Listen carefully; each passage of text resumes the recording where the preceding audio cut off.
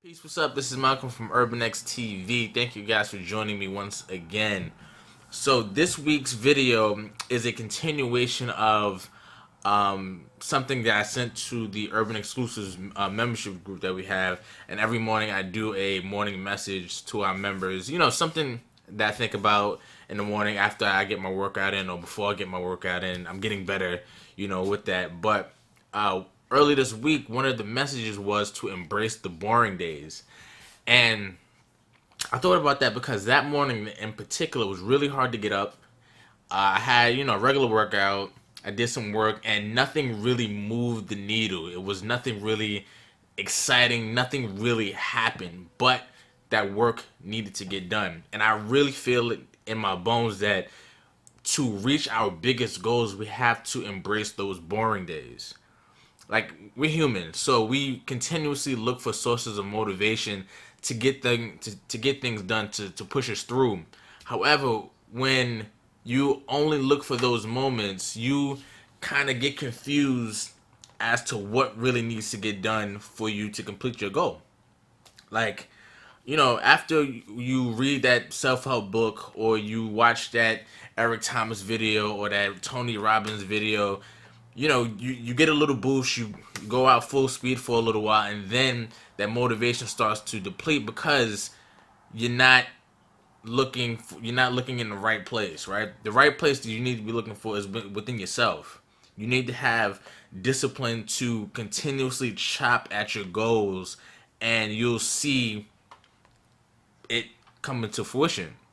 So for an example, and this is an example I always go to, because like I went through it myself when I was writing my book, and there are some days where I'm just writing in the middle of a chapter. I'm not finishing the chapter, I'm not starting a new chapter, I'm not finishing the book, I'm just writing in the middle of a chapter, but this work needs to get done for the book to see its way to completion. You get what I'm saying? Or if you're going to the gym and this day you're not hitting a new 1 rep max, or you're not doing a brand new workout, it's something is to maintain what you have going on, or just to build upon what you have already going on.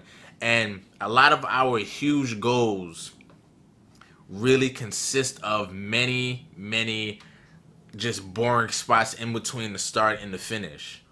And I think once we understand and embrace that, I think we will be in a way better place to complete our goals. And this is with anything.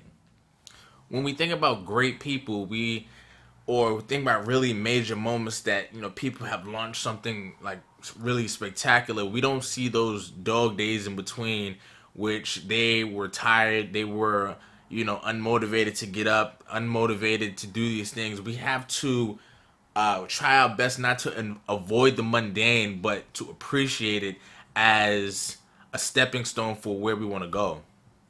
And as we get closer to like New Year's, this is why so many people make New Year's resolutions, because it is exciting to have, you know, a new special day to start something where you should really, and I'm being completely honest with you, going into 2022, you should really be laying down that foundation and creating momentum into the new year now. You may not love those dreary days where nothing spectacular happens. You don't get a new bright idea, or you don't finish that project, but they are inevitable. They're not going anywhere. So the best thing to do is embrace it and see the value in chopping down that large tree that you see standing in front of you day by day and minute by minute, hour by hour, because that's ultimately the only way you're going to complete your goal.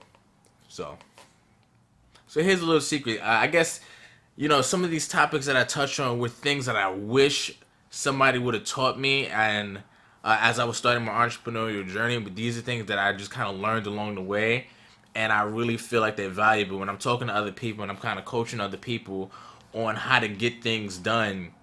It's these small moments in between that are often missed out on because they're not sexy. You know what I mean? They're not anything that people really want to hear to get them going, but they're still true nonetheless. You know what I mean? So with that being said, I'm Malcolm. Thank you guys for clicking on this video. Don't forget to like, share, and subscribe. Leave me a comment if you agree or disagree. We can talk about it. And yeah, have a great day. Peace.